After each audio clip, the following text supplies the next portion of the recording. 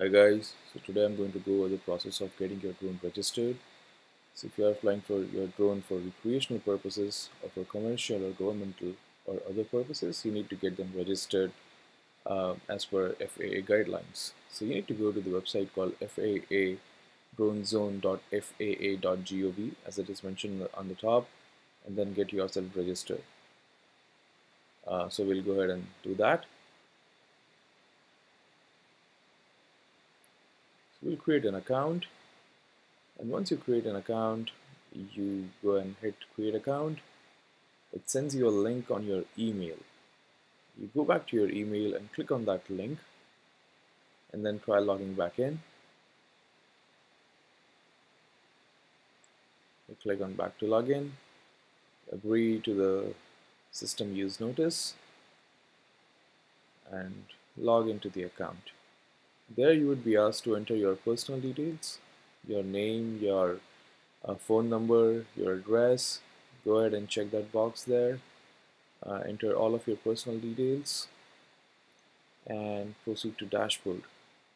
Once you're on the dashboard, you need to click on Manage UAS Inventory on the left over there. Go to Add UAS and then add your drone information, which is a purchase drone. Add a nickname to it. Add manufacturer, model, serial number. Once all of that information is entered, go ahead and add UAS. Then takes you to a new page where it asks you to add a new UAS or a new drone, but you do not want to add because you only have one drone.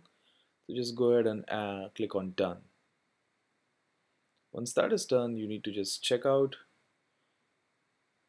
agree to the FAA requirements one more time. So check that box and click next. Enter your credit card details here. Hit next.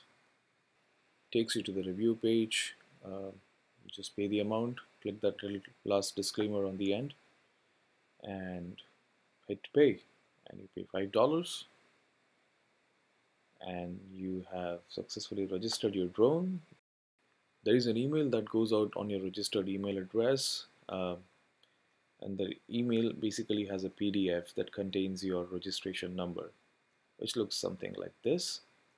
So you need to take down the certificate number or the registration number and stick it on the bottom of your drone, whichever drone that is, and also take a printout of the certificate and keep it with you at all times that you fly a drone on.